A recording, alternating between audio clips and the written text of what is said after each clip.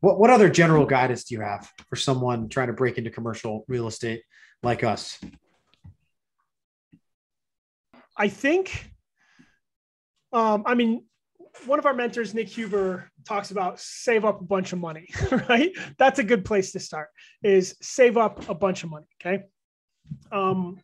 Then where do you go? Okay. Then I think you start asking yourself why you want to go to commercial real estate, right? So let's answer that. Why do we want to go to commercial real estate? I think we look at it like we need bigger deal size. Okay. Or our business is ready for bigger deal size. Okay. So that's why we're going to commercial real estate. Okay. If you're along those same lines, then you start going, what asset class do you want to go to? Right. And we do really well virtually. So we wanted something with, little management or on-site management required. Okay. So that's what got us to self-storage.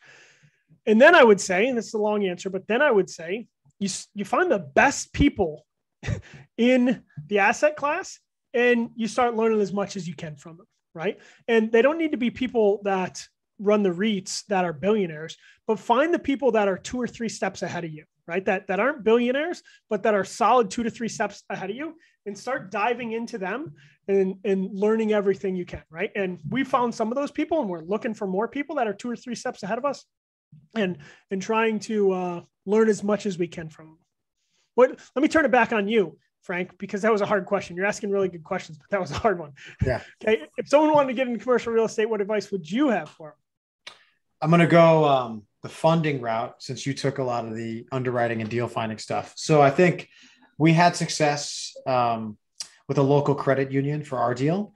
And I think that's a good approach. I think if you're talking to someone about doing an operational value add, someone who's maybe familiar with the area might be willing to give you good terms and be flexible on a deal. So I think raising bank funding or credit union funding ahead of time is good, or at least establishing those relationships.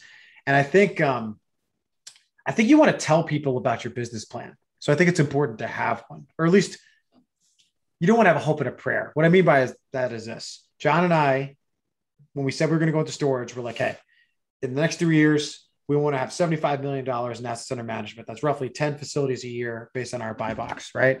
Then when I go to an investor and I'm like, hey, we don't have a deal that we're ready for you to invest in yet, but one's coming, right? This is what I think it's going to look like. This is our buy box. This is what we're looking for, blah, blah, blah, blah, blah, right?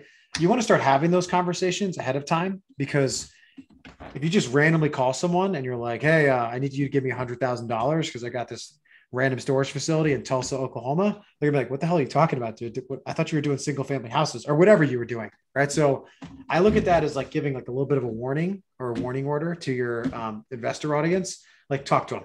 Like, you don't have to have a deal perfectly ready, but you got to at least communicate what your aim is. And so people aren't surprised. So you'll catch them off guard. So I think on top of the underwriting stuff you covered, I would do those 2 things. Thanks for listening to the Virtual Real Estate Investing Podcast, presented by Greyline Investments, where we talk about how to find, fund, and finish deals from anywhere in the world.